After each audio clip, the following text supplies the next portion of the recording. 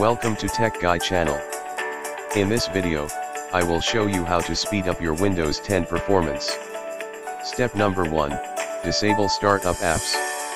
Many of the apps installed on your computer can configure themselves to launch automatically during startup and continue to run in the background. However, if you don't use those apps on a daily basis, they can waste valuable system resources which can significantly slow down the system. To disable apps at startup on Windows 10, just type the settings on the search box, then press enter, then click on apps, then select startup. Next click the sort by menu and select the startup impact option. Turn off the toggle switch for any application that's not a priority, especially those marked as high impact. Now you can close the window. Step number 2, disable background apps. Alongside the ability for apps to run at startup, certain apps can continue to perform a number of tasks in the background even if you are not using them. To disable background apps, go to Settings, click on Privacy, then click on Background Apps. Turn off the toggle switch for the apps you want to prevent from running in the background.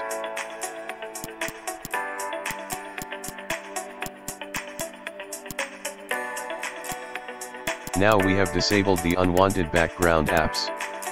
Now we can turn off the window. Step number 3. Uninstall non-essential apps. You should always consider uninstalling all the apps that you never use to increase system performance. To uninstall non-essential apps, open Settings, then click on Apps, next is click on Apps and Features, then select the apps that you want to remove, then click the Uninstall button. Note, if you're removing a traditional desktop app, you may need to continue with the on-screen directions to finish uninstalling. Now we're done with the uninstallation of unwanted apps. Let's go for the fourth step. Step number 4. Reclaim hard drive space. One way to keep the storage from affecting performance is to use Storage Sense to delete unnecessary files to reclaim space.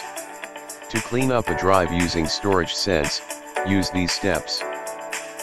Open Settings, then click on System, then click on Storage. Under the Local Disk section, click the Temporary Files item.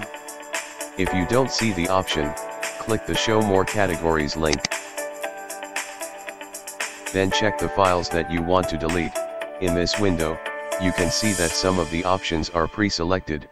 Just modify it. In this case, I will check Recycle Bin to add it, then click the Remove Files button to empty the folders.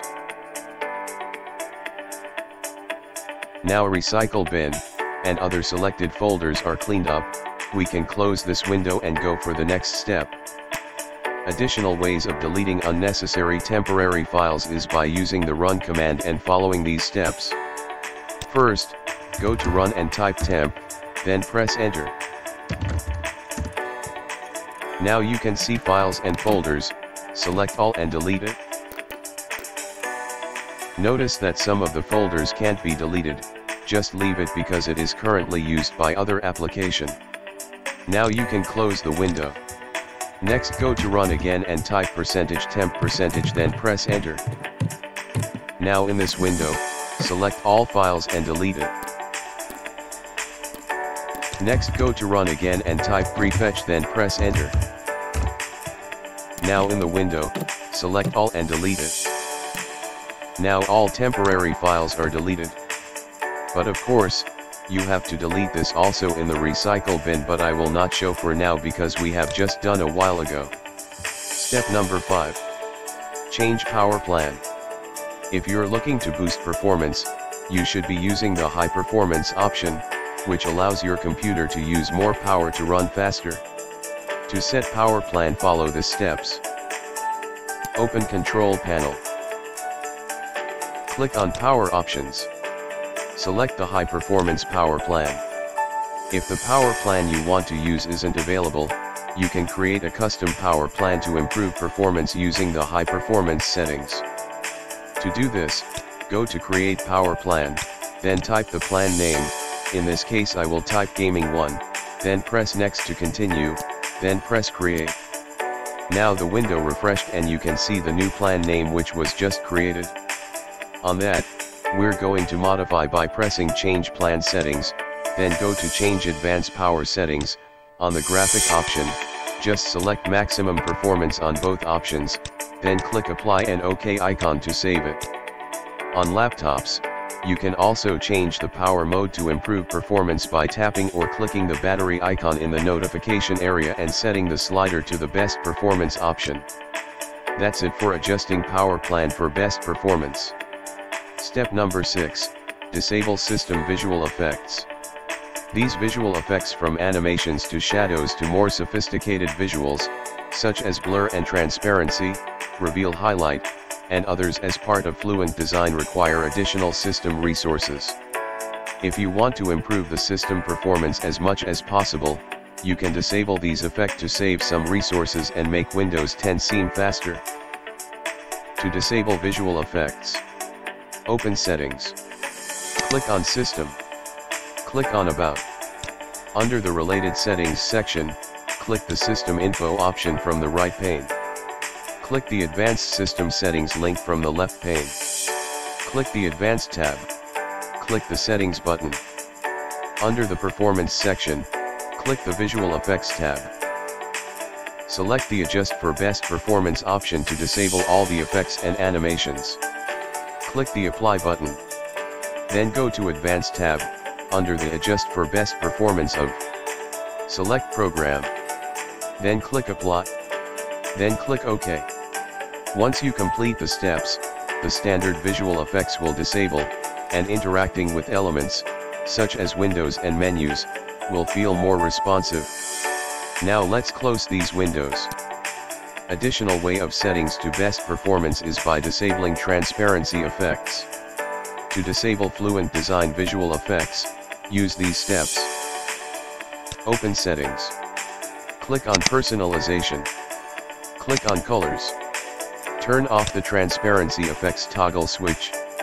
After you complete the steps, Windows 10 will not only feel faster, but your device will free up some system resources for more important tasks. Step number 7. Increase page file size. The page file is a hidden file on the hard drive that Windows 10 uses as memory, and acts as an overflow of the system memory that holds the data needed for apps currently running on your computer.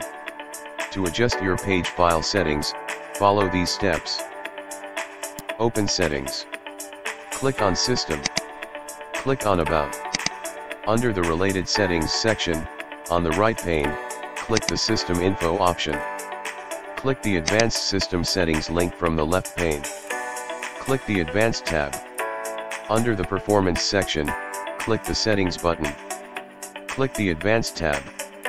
Under the Virtual Memory section, click the Change button. Clear the Automatically Manage Paging File Size for all drives option. Select the Custom Size option. Specify the initial and maximum size for the paging file in megabytes. Take note, usually it's recommended to use a number that's 1.5 times the total available memory for the initial size and 3 times of available memory for the maximum size when possible. In this case, I have a total memory of 8 GB as you can see here. So my initial size will be 12,000 MB, and maximum size will be 24,000 MB. Then click the Set button. Click the OK button. And click the OK button again. After you complete the steps, the device will restart, and you should then notice a boost in performance when running apps, even more if you're increasing the paging file size in a solid-state drive. Step number 8. Reduce runtime service. To do this, go to Run and type msconfig, then press Enter. Go to Services. As you can see here, there are many services running, including Microsoft services. What we have to do is hide first all Microsoft services by checking Hide All Microsoft Service to avoid from accidentally disabling. Then click Disable All, then you can select manually which services you need. Then click Apply. And for this to take effect, you have to restart your computer, but for now, I will click Exit without restart to show more demo. Step number 9. Registry tweaks. Now I will show you how to do registry tweaks to speed up your system. Go to Run again and type regedit, then press enter. In this window, go to H key current user, then to control panel, then click the mouse folder. I will expand first this name column to see more details, then double click on the mouse hover time option, then change the value to 10, then click OK. Now we just increased the mouse response time. And for these settings to take effect, we have to restart the computer. Step number 10. Run defragmentation tool. These tools will organize the files to spend less time seeking for them the next time they're needed. To run the defragmentation tool to speed up the system storage, use these steps. Open Settings. Click on System. Click on Storage. Under the More Storage Settings section, click the Optimize Drives option. Select the drive from the list. Click the Optimize button. Note, if you are using an SSD, you won't see any benefits using the defragmentation tool. However, if your device still using a traditional HDD, using the tool can increase the responsiveness of the system. Now defragmentation is done. After defragmentation, it will display the percentage of the disk defragment. Here in the demo, it is showing 0% because I had just done the defragmentation a while ago. And that's it for defragmentation.